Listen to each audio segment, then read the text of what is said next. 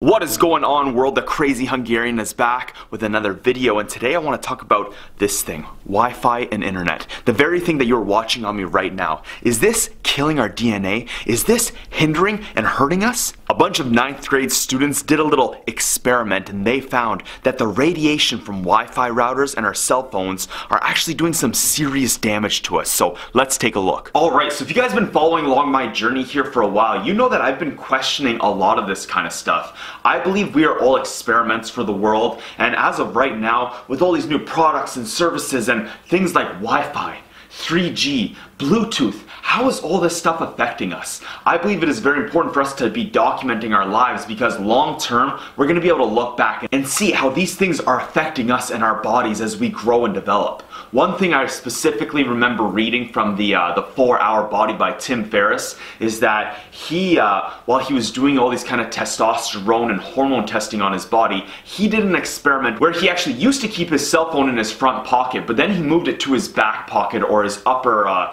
top sleeve here, and he found that his testosterone increased.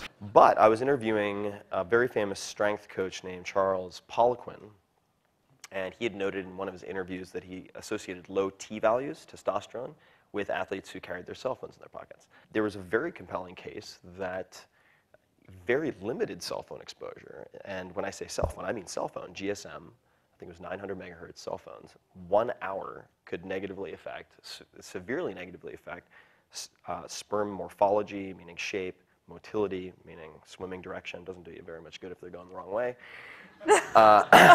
count, etc. And that was 1 hour. Oh, yeah. And I was able to do a few things, among which was turning off the cell phone or keeping it out of my pocket. You had your sperm tested, right? To make sure, to see what your testosterone levels were. So I doubled my sperm count in 3 months. And he believes that was because keeping that radiation, keeping all those signals that are coming into your phone right near your genital area is actually seriously hindering and affecting him. Now, I have another question. If you're putting it here, is that affecting your heart? Is that affecting anything like that? Basically, we don't know yet. We are the test subjects for all this kind of stuff. We are the human experiments, because this stuff hasn't been out for even a whole generation yet. We have not seen how Wi-Fi is affecting us as human beings for that long. So at a school in northern Jutland, there was a group of 9th grade students, and they recently embarked on a biology experiment inspired by their own personal experiences with concentrating.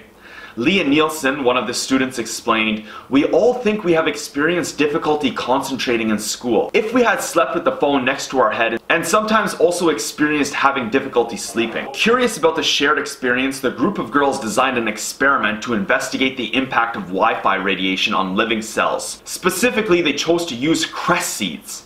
They took 400 seeds and they separated them out across 12 different trays. 6 of the trays were placed in each of 2 rooms.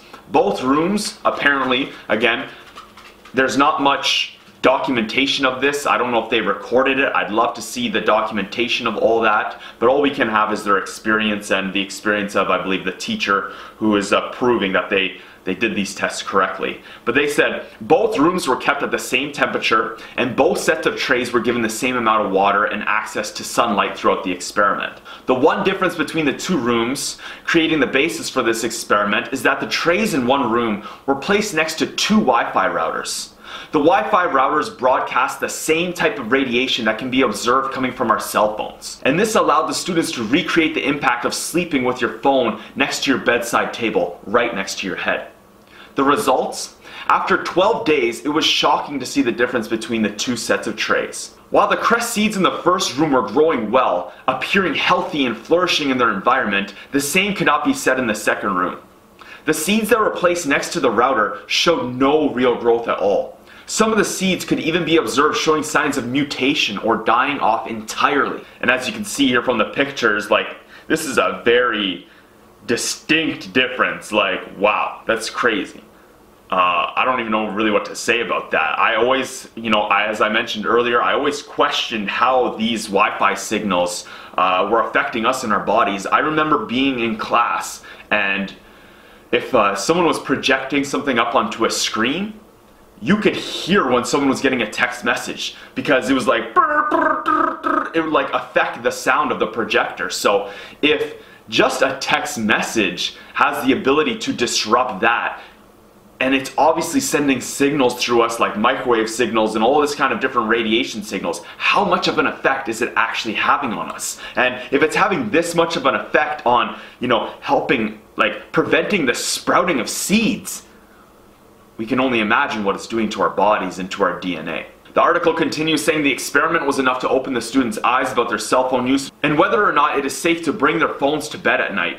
It truly is frightening that there is so much effect, so we were very shocked by the result.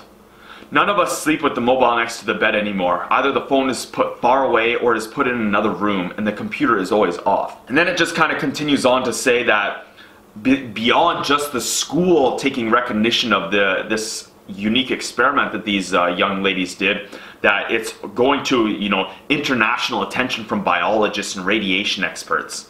But like, why does it take a set of grade 9 students to really start testing this out and questioning this in the world? And what's going to happen because of this? Are we going to have special rooms where these are only Wi-Fi rooms? This is the only internet kind of room you can be in because it's specially coded? Or are you going to have to wear something on your body just to be able to use Wi-Fi? Again, this is probably taking a little far, but these are all questions that I believe we need to be questioning as we bring new things into our lives. Like recently I just saw something on the internet here about a new wax that you put in your hair and it changes the color of your hair just for that day. Yeah, awesome. And it might be complete legit, all natural products and stuff. I didn't really dive into it because I wasn't questioning it too much. It's just kind of funny that now we stumbled upon this article. But once these new products come into the world because of the internet, and you know the thing where you put that teeth whitening thing that's like radiating your mouth, these are all things that, you know, one celebrity uses or one well-known person uses and shows to their fan base, and poof, it explodes and it becomes a legitimate thing in the world, possibly with no long-term testing done on human beings. So this is a very concerning thing that I believe, again, we need to be questioning. We need to question every single factor that's going on in our lives, because looking back at past scientific studies where they say, you go and read through the study and the test groups are done on such small test groups and with people who we have no idea what their lives are like. So when they're doing a study on cancer, are they using products like this? How do we know what these kind of people are like? Are these healthy, fit, active people? Are these people who are not eating a nutritious diet? There's so many factors that are going on in our lives that are affecting our bodies that we just don't know anymore. We need to really be testing and questioning out every single factor. So this is a very interesting article. I'm glad I stumbled upon this. I want to know what you guys think. Let me know in the description box below. Do you guys think Wi-Fi is affecting us and affecting our bodies?